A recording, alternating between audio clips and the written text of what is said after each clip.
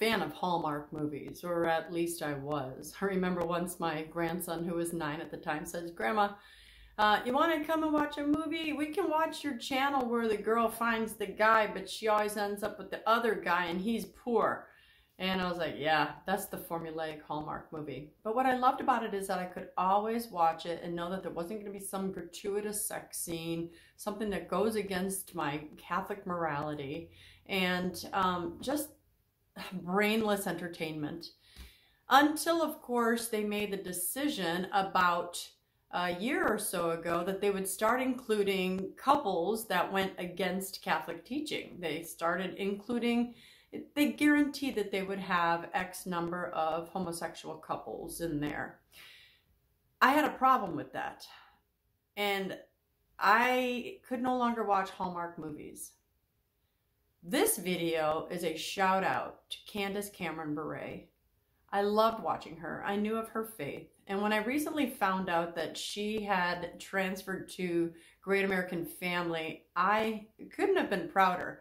Now, when I first thought about it, I said, I bet I know why. She's got strong family values and her faith is deep. They're just not going to make a public spectacle of it. Until everyone started attacking her for standing up for her values.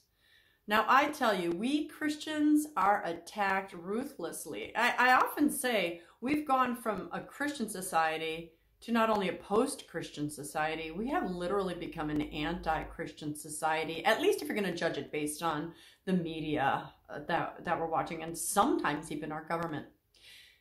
Candace Bure had the spine and the fortitude that so many others don't have anymore, and simply said, I'm standing up for what I believe in.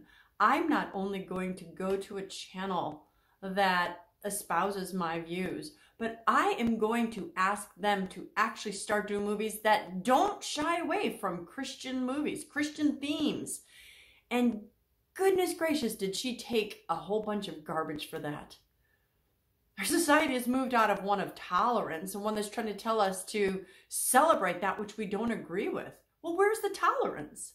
I could go on and say that, but we've already realized we are not in a tolerant society. The people who want us to tolerate them have no desire to tolerate us.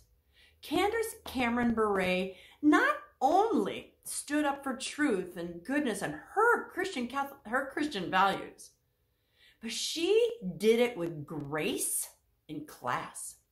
Candace, I love you. I love that you said to people, you know what, if you want to watch me, I love you. If you don't want to watch me, I love you too.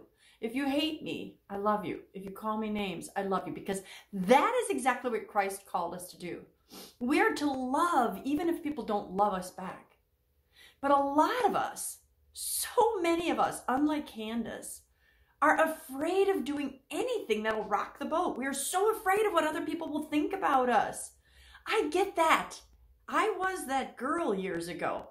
I was the homecoming court and the prom princess, and I was the most popular girl, according to votes and things like that. I remember specifically thinking consciously, conscious thought, wasn't even subconscious. If everybody likes me, that means I'm a good person. Now, I was only, 16, 17, 18 years old when I was thinking that, but I really was a nice person and people did like me. I was Catholic and raised Catholic too, and it's so funny how I didn't make that connection until later in my life. It doesn't matter, Christine, if they like you or not. That doesn't define you as a good person. Following me, loving like me, says Christ, is all that matters. Furthermore, he said, and by the way, you're going to be blessed if they persecute you or if they hate you, because they hated me first. So if you've not been persecuted, if you've not been hated, if you've not been attacked because of speaking up against Christ, you better go check yourself. You might not be doing enough. Are you shying away from speaking the truth because you don't want, someone to think differently about you? You're afraid of what people might say? Well, what do you think will happen on Judgment Day when God stands You're in front of God, and he's looking down at your poor wretched soul, which is covered with the stains of a lifetime of sins. And he says, and by the way, when they started doing those things that I didn't approve of, when they started calling that fake marriage, why did you say anything?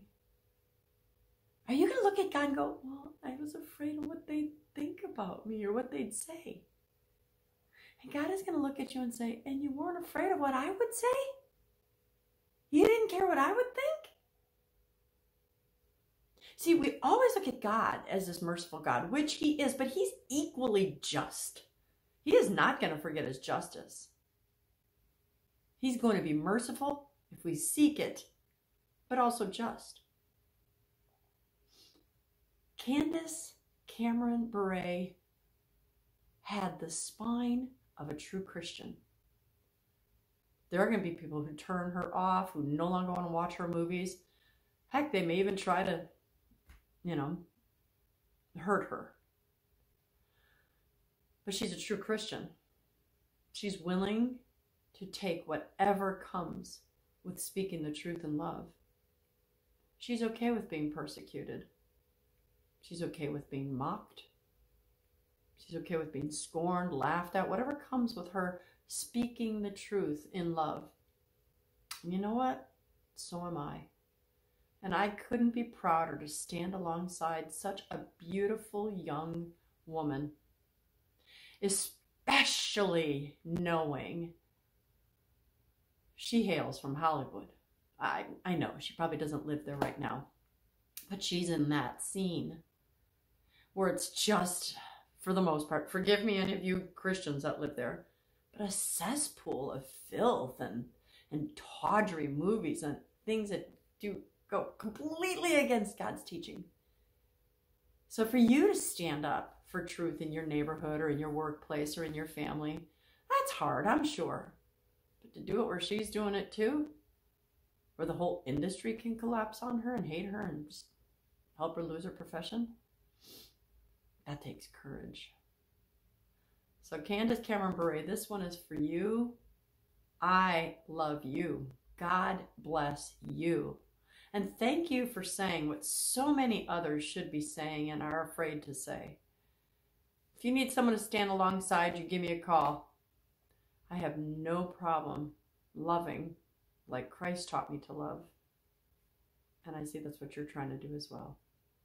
So I cannot wait to pop some popcorn and see your first movie this holiday season. Going to make me happy.